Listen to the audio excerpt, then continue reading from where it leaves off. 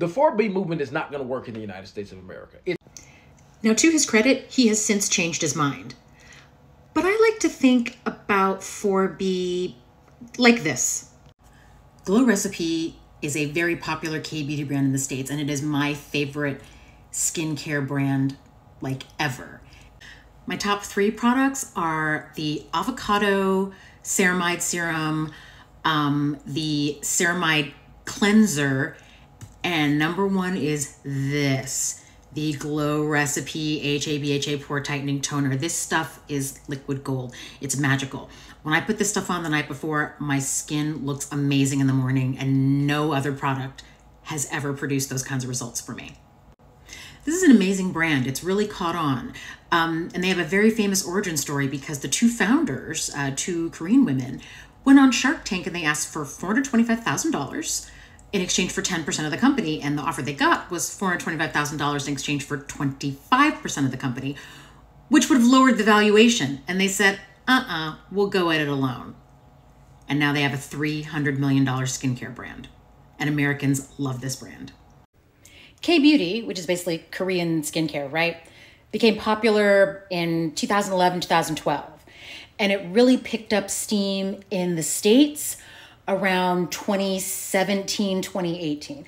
I discovered it during the pandemic, but I usually discovered skincare trends 18 months to 2 years after they hit America. So about a 5-year gap, right?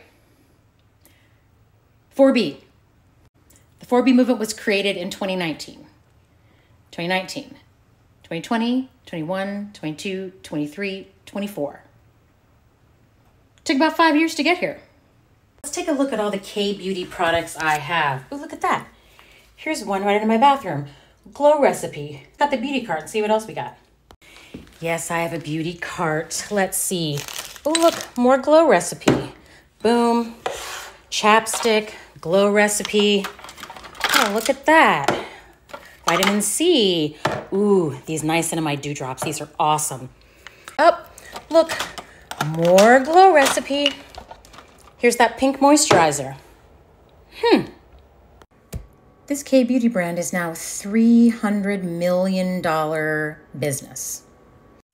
This is interesting. Sales of K-beauty products in the US increased 26% between 2018 and 2019, reaching a whopping $494 million. In addition, the number of brands between 2015 and 2019 increased from 61 to 241. Interesting.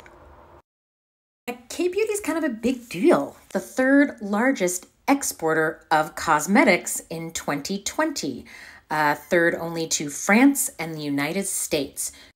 Now, they say that K-beauty routines are particularly attractive to Asian consumers and that North Americans struggle with the layering method. And then maybe, Americans have a hard time catching on to the layering method. Yeah, look at that. It seems like we're getting the hang. We're getting the hang of the layering thing. We're figuring it out. These are all videos in the past 1 or 2 years. So I think we can manage it. I think so. Korea, y'all got some great ideas. Sometimes Americans were a little slow in the uptake, but we're here now. We're with you now, Let's not focus on us being late to the party and embrace the idea that we showed up. Let's do that.